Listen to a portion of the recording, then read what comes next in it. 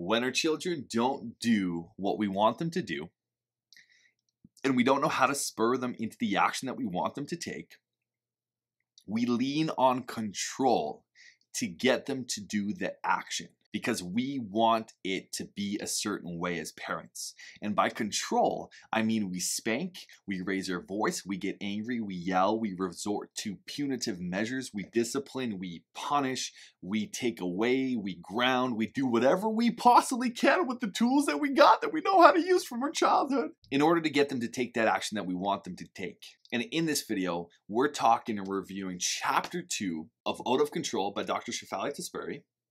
And in Chapter 2, it's titled, A World That Majors in Control. So stay tuned. You're going to want to hear this message because it changed the way that I looked at parenting and kind of opened my mind and blew my mind a little bit. And it's going to blow your mind as well. So let's get to it. What's up and welcome back to the channel. My name is Ethan. I'm a single dad to Lincoln Love. And to be honest, I have made this video probably 16 times. I made it earlier today and it ended up working. Then I tried to upload it to the computer and then it didn't upload, and then I deleted the videos and I couldn't upload it again. So now I'm sitting here at pretty much 10 o'clock shooting this video because it's got to be published tomorrow and I want to go to bed and I want to do my nightly routine. So we're going to right into it because Chapter 2, A World That Majors in Control of the book Out of Control was so good. It was just really good, and there was a couple parts in which I want to share with you guys that really landed for me and really opened my eyes to, hey, okay, this is what's happening, this is what's going on. So if you haven't checked out the review of the first chapter and going through the first chapter, which is why discipline doesn't work, you should probably go check that out right now because that was a great chapter as well, and this kind of builds on it and builds how we use control. And so I wanted to share that this little part from the book actually is Chapter 2. Let's see what we got here. Boom. I'll read this a little bit later as well in a different part. But did you ever think that much of what we call discipline is nothing more than an adult child pitching a fit? Than an adult child pitching a fit. Because when I look back to the times that I disciplined, that I hit, I wouldn't really ever hit, but I'd kind of like do a light spank or just grab really quickly or do whatever those cases were, or raise my voice. Whenever I'm in that state, usually it's because I don't know what to do. Like I have no idea what to do to get and control him, to get him to do what I want him to do. And so I'm just left with like whatever tools and whatever things that have been imprinted on me by my childhood. That's what I'm left doing. Raising my voice, getting angry, grabbing really quickly. Those are all things that, especially the raising the voice, that my dad and mom used to do with me. And in this chapter, she goes on to speak about how we learn how to parent from how our parents parented us. And we carry all of those unresolved emotions and traumas and pains and hurts and emotions and feelings with us.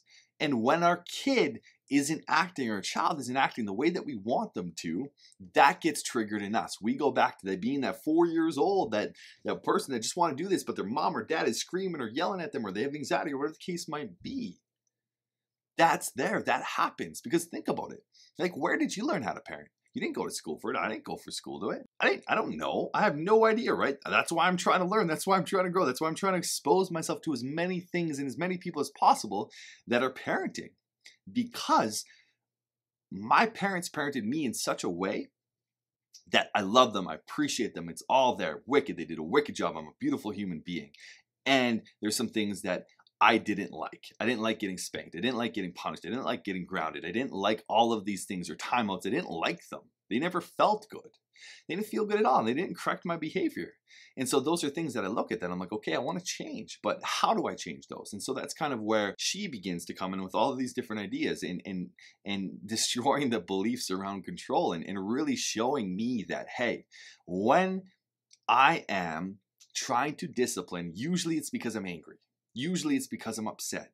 And when I go to those measures, I'm just being a big kid trying to control another child. I'm just a child trying to control a child. That's all that it is. And so if I can let go of the control, if I can let go of those emotions and feel that pain from my childhood or wherever that's from, then I'm more likely to be a clear vessel for my son to just, when he does that, I don't react. Because, hey, Like, why would I react in the first place? So it's funny because when I shot this video the first time, it literally was like, within a 30-minute period, Lincoln had about 4 temper tantrums where I also reacted to those. So it's like everything I just read, I did not do. I did the opposite. And I really saw myself and how I was reacting. It's just like I was trying to control Lincoln and to get him, because he was interrupting me when I was shooting videos. Like this video, he's interrupting. He's like saying, chopping, like blah blah blah blah blah blah blah blah blah blah blah blah blah blah, and like I got so distracted. And there was this idea that I had in my head that I wanted to look perfect while shooting this video. I'm sharing this with you now because it's still vulnerable. It's still the truth about my experience, and I wanted to look perfect. I want to look perfect, saying and spitting all this information. It just makes so much sense and land for you and help you so much. And I kept on getting interrupted. So I kept on getting frustrated of like, okay, I'm not coming across as perfect anymore. I'm looking stupid. I don't know what I'm saying. I don't know all this stuff. So I'm judging myself and getting irritated. And then I went on to blame him for my irritation because he's the one who's doing this, instead of just being like, yo, what the hell? Take a step back, dude. Your feelings are your feelings. He's just being him. Like, that's the thing, is that kids are just being kids. It's us that make it mean something about ourselves. Like, how often do I do this all the time? Like, when I go into certain places, or if Lincoln's throwing a temper tantrum, I begin to, like, in a public place, like, there's thoughts that run through my head, like, I'm a bad parent. Oh my God, people are judging me. Oh my God, people are looking at me. Oh my God, people are going to think I'm the worst. People, oh my God, like, how am I going to react to this? I don't know. Should I do this? Should I do this? I got to look like a good parent. It's just like, what the fuck? Like, it's not about me. It's not about me at all. It's about my son who's breaking down in the middle of the mall, and I got to help this dude get control of his emotions and feel his stuff and whatever's going on, and just help that and be there for him. But so often we make it mean something about ourselves, but that's just because of our unresolved past, of our unresolved traumas, of all that stuff that's back there.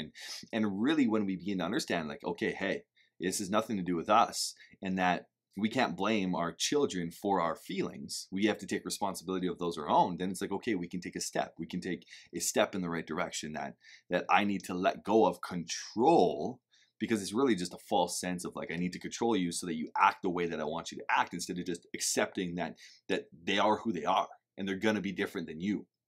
And so it's just beautiful. It's just a beautiful chapter. And I want to read just this little part from the book, actually, because I think it's super, super important. It goes to show of like how much of our childhood is also imprinted on us as parents. This comes from page number 11, A World That Majors in Control. Every conflict in our present lives, whether with our children or spouse or other adults, is in some way a recreation of our childhood. Every relationship, every interaction is based on a blueprint from our own upbringing. In one sense, then, there are no adults in the room. We're all just children acting out. When it comes to parenting, we are in many ways children raising children.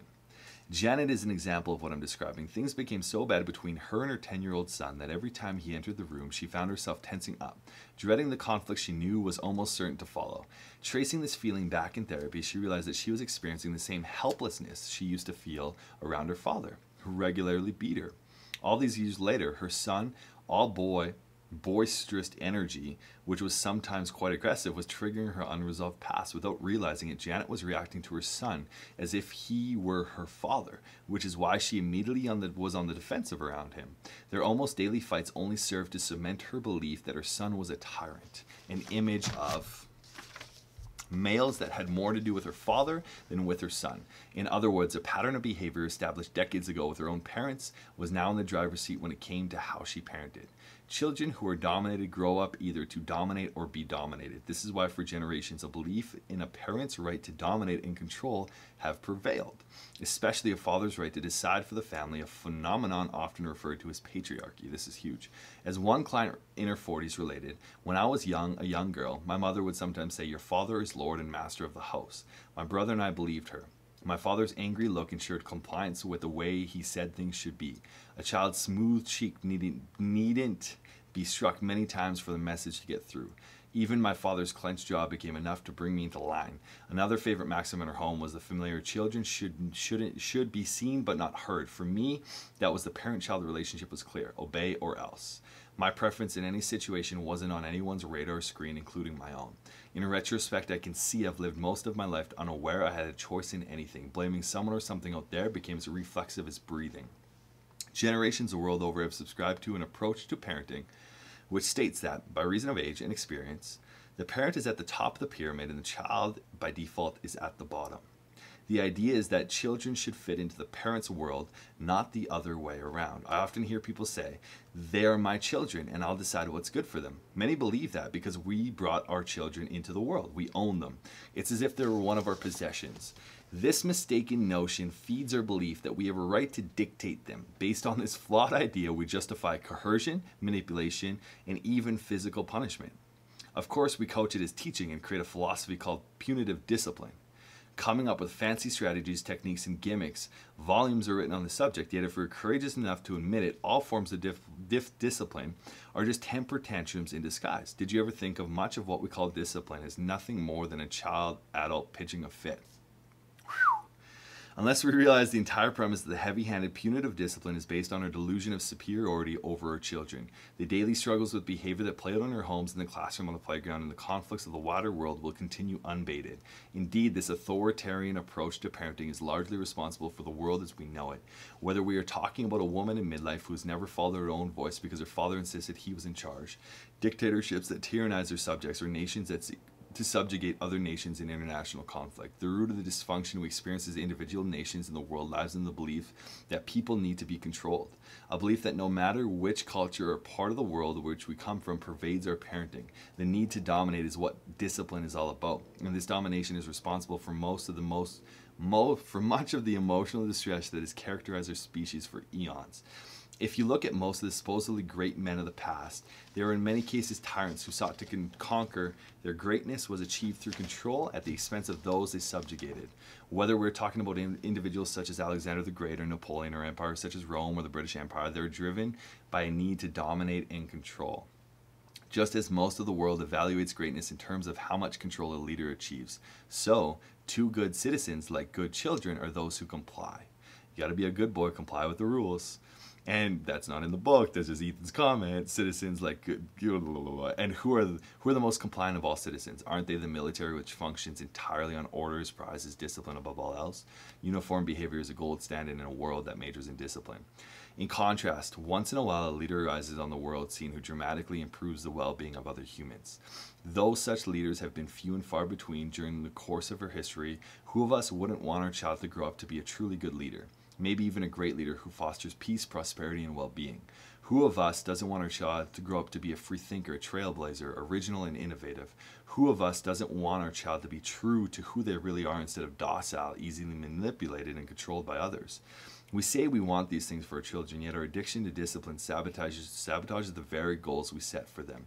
A diet of control, compliance, and conformity guarantees either mediocrity and an acceptance of the mundane, or dictatorship and tyranny.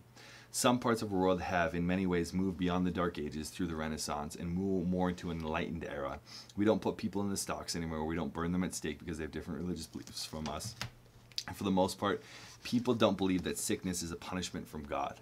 Ours is far less hierarchical, a more democratic era that has existed on the planet until now.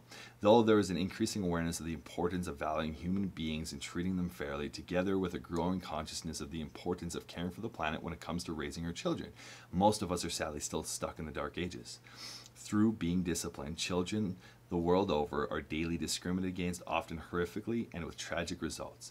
It's therefore time to change the entire paradigm of parenting, at the core of which the flawed idea of authoritarian discipline, that is lording it over. Our children heavy-handedly insisted of working with them in a constructive manner that encourages them to become self-disciplined. Now, after reading that, I just found it incredibly profound. The first part was pretty cool because it really went to show, like, I thought how much of our past and the way that we were grown up and raised influences how we parent, and those emotions that are unresolved back then. Because I remember looking back at my past and seeing like they did a lovely job. They did a wonderful job, and I love them for it. And at the same time, like, I wish there was more love. I wish there was different things. I wish I didn't get yelled at. I wish I didn't get spanked. I wish I didn't get grounded. I wish I didn't get punished. I wish I didn't get all these things and put down and belittled. Like, I really wish that didn't exist because those hurt. And I think that maybe you guys can feel the same of, like, that didn't feel so good at all. And so it was cool to see how those emotions can actually still be here and be triggering me to be that way with Lincoln. Like when Lincoln does that, it's like I just lose control. I don't know what to do, and so I revert to what my dad did to me because that's all that I know. And so that was super cool. And then I also loved how that line, did you ever think of much of what we call discipline is nothing more than an adult child pitching a fit? Because I think that is just absolutely beautiful. And the last part too, I really had this idea of like how wrong I believe it is to hit a child. Because like we think fighting, like with MMA, people love MMA. It's interesting in that own. It's a different conversation.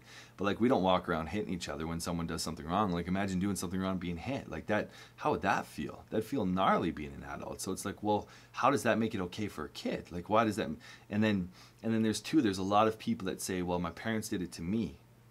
Well, how did you feel when your parents did it to you? Probably you felt scared. You probably felt hurt. You probably felt sad. Cool. So why would you want to pass that on to a child? Another child, your child. It's just like that's generational trauma. That's really what it's happening is there. So I'm going to end this there. I thought it was just a really good conversation around control and a world that majors in control, and how whenever there is a tantrum, whenever there's something going on, it's really just us trying to get control over the situation and control our kids to be and act a certain way that we want them to be, instead of just accepting that this is how they're showing up and this might be who they are, and that is okay too. Very clear distinction. So there's going to be a little bit more that comes in the next couple chapters on this as well, that I'm excited to share, and I could also dive a little bit deeper into maybe some other videos in the future around control, because I believe that it is a huge aspect even in our own lives as adults. So I'd love to know what you thought of the video, so drop that down in the comments down below. Also remember to like and subscribe to the channel if you want more content like this. Yeah, super late. Love you guys, and hopefully you all are well, and I just really appreciate you taking the time to watch this video and be here with me and 11 o'clock at night in the middle of the night. So let's get this rolling. Let's get it rolling, yo. Peace.